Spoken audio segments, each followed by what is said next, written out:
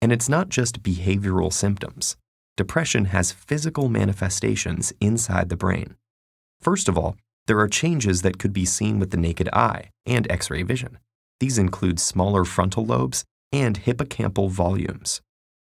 On a more micro scale, depression is associated with a few things: the abnormal transmission or depletion of certain neurotransmitters, especially serotonin, norepinephrine, and dopamine, blunted circadian rhythms, or specific changes in the REM and slow wave parts of your sleep cycle, and hormone abnormalities, such as high cortisol and deregulation of thyroid hormones.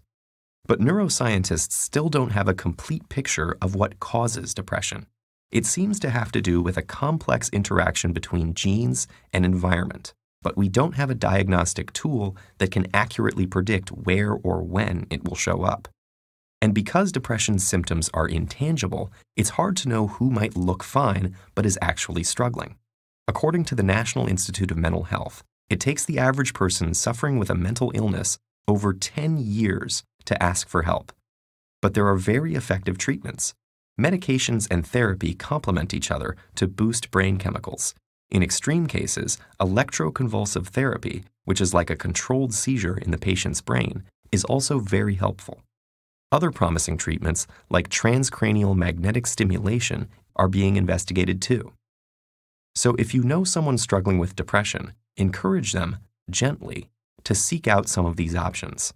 You might even offer to help with specific tasks, like looking up therapists in the area or making a list of questions to ask a doctor. To someone with depression, these first steps can seem insurmountable.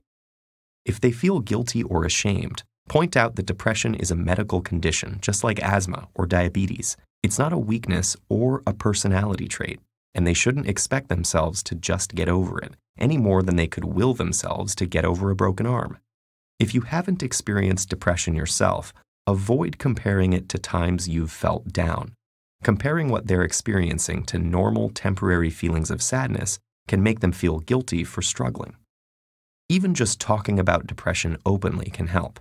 For example, research shows that asking someone about suicidal thoughts actually reduces their suicide risk.